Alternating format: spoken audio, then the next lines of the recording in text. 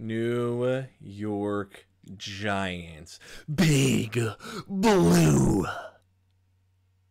Welcome to the draft series, baby. I'm TwoToneSports on this grueling grind of giving a draft grade to every single NFL team in a separate video. Not only do I give you mine, I give you Mel Kiper Jr.'s, and I give you PFF. Both, you have to pay for those articles to see. I say screw them. I'm giving it to you for free. So, like I said, TwoToneSports here. Appreciate any and all support shown to the channel. That being said, I am a New Jersey native. A lot of my friends are Giants fans. A lot of my friends, we talked about this draft. Giving you my honest opinion, I have to disclose I am a Chargers fan, so please bear with me. But I am a fan of the NFL, and I like to give fair grades and fair opinions. So, with your first overall pick, you traded up one pick, and you grabbed Deonte Banks. If you guys saw my mock drafts, I said this guy was the home run pick for you. So, physical press corner, absolute burner in the combine, excellent quick feet and lateral agility for a taller corner, plays with an aggressive mindset, excellent motor, and is the 2023 class most reliable tackler at corner on tape. Okay, his tech needs to get a little bit better, but you're not going to beat his speed. His comp is Byron Jones. Okay, post-draft, Giants need to add talent and depth at corner to match up with the talented receivers they see in the NFC East. Adoree Jackson missed 7 games, didn't have an interception, and has the 5th highest cap hit for a corner this year. In addition, 4 players had as many interceptions as the Giants, 6 last year. Banks isn't a playmaker, but he has the tools to develop into one. What is his year 1 impact? High impact day 1 starter. The Giants' top need is an outside corner, and Banks with a 6'2" size and a 4.38 second 40-yard dash is exactly what they were looking for. This is an awesome pick for the Giants. Like I said in all of my mocks, this was the home run pick. This is who I saw falling to them. And you guys got it. Look at that second round pick. Giants fans, man. You guys were electric on draft night. 6'4", 300-pound center out of Minnesota. Schmitz is a powerful drive blocker who finishes at a high rate. Effective zone blocker, gets set quickly, rewraps his hands, rarely gives up ground on bull rushes in pass protection. Come on, look at his comp in Creed Humphreys. Oh, Creed Humphreys in the 2nd round. Modern. Holy shit. This is an excellent pick in terms of value in filling a need. Schmitz steps into the starting center role day 1 and has the talent to stay there for years if he stays healthy. Hey, Giants fans, if you guys were reading mock drafts, this kid was also projected to you in the 1st. You may see a trend here, right? Why? Oh, that's crazy. Jalen Hyatt, the speedster out of Tennessee, explosive playmaker, burst to quickly eat up cushions in a second gear to blow by your mom in the secondary. Okay? He's at his best running down the deep ball. He's not an ankle breaker. He's not going to break many tackles. He's kind of on the small side. He doesn't drop the open pass, but man, does his speed make up for it. He's good after he gets the ball in his hands. Don't expect him to run through guys, but whoa. Look at his comp. Will Fuller. Couldn't have said it better myself. Giants signed Jamison Crowder, Paris Campbell to complement Darius Slayton. However, Sterling Shepard's coming off a torn ACL. Galladay's out. Thank freaking God. That was tough. And they traded Kadarius Toney, which you guys turned into Darren Waller. Awesome. Hyatt is a vertical threat who will make it tough to load up against the run and rotate the coverage to Slayton's side of the field. Guess what? Big Blue. You guys had him in the fucking 1st round again. 3 prospects that you guys got that were projected to you in the 1st round. What? That's wild. Then you got Eric Gray. Got to tone it down a little bit, right? Can't keep it up on those standards. That's crazy. Gray's an efficient one-cut runner who sticks his foot in the ground, gets north to south as soon as he can, hits the seam, 5'10", 207 pound. Nothing wrong with grabbing a young depth at running back.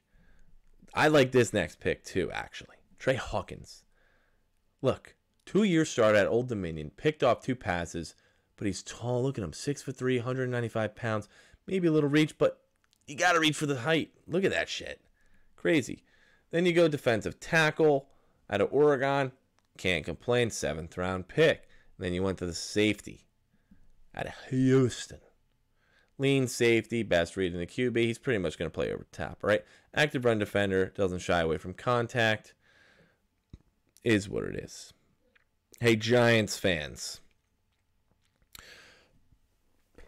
Welcome to the very limited list that I give out that you guys have officially earned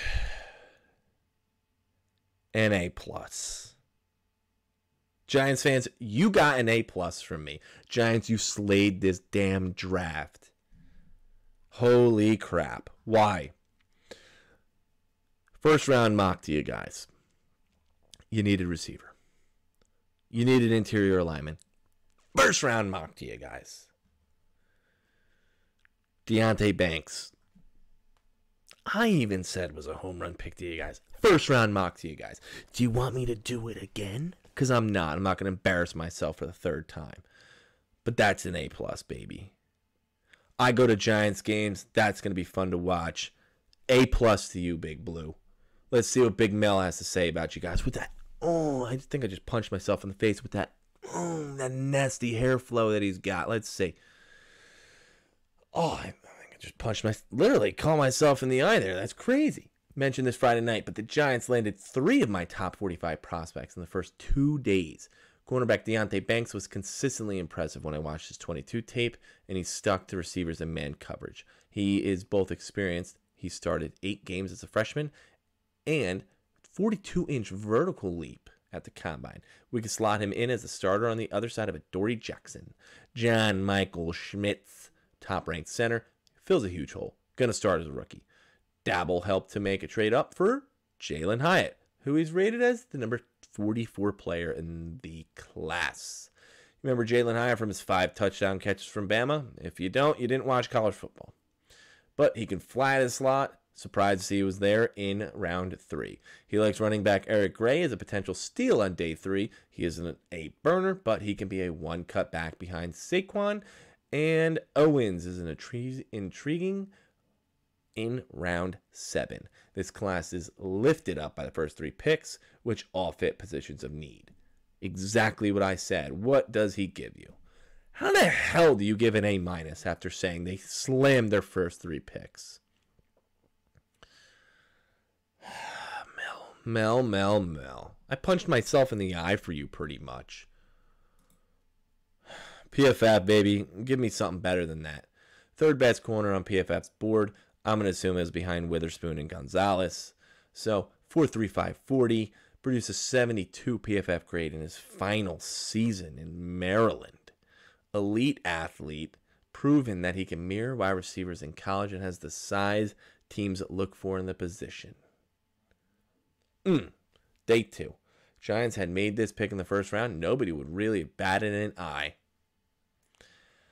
He led all centers with a 92.3 PFF grade in 22 and had graded well both on zone and gap plays. Big guy, but can really move and was a 4-year starter. Simply put, he's one of the best run blockers at the position to enter the draft in recent years. Home run. Damn. Golly. Let me shift this way a little bit. Hyatt won the BLLUUUEEEE Award as the top wide receiver in college, averaging an 18.9 yard reception. Wow. And scoring 15 touchdowns, 5 of which came against Alabama, as you guys know. He's a burner on the outside that needs some refinement, but has all the athletic ability necessary to excel the next level. 40-yard dash, vert, and broad were above the 85th percentile. Giants added a much-needed weapon. Gray was impressive, posting a 96.2 elusive rating, which was one of the best marks in the running back class. Another special teamer. Whoa, you see that, huh? Look at that little bitch. Look at that little bitch smiling at you on the bottom. Golly. Riley's a huge inside presence at 6'6", 325 pounds, but has never graded above a 65.7 in college career. Maybe he's a late bloomer. Who knows? Holy shit. Owens missed 17.8% of the tackles he attempted. You're lucky he's a 7th-round pick. Oh, my Lord. That's an A+ for the Big Blue on PFF. Oh, boy. I don't know if I've seen an A+ on PFF yet, and I'm like 2/3, 3/4 through the teams now. Whoa. Giants fans, baby, you better make some noise in the comments section below. What do you guys feel? What is your draft grade? What, if anything, do you wish they did differently? Once again, I'm TwoToneSports, here to bring you some jazz, you know? But TwoToneSports here. Appreciate any and all support to the channel. Let's go, Big Blue, baby. Once again, thank you all for watching and hope to catch you next time.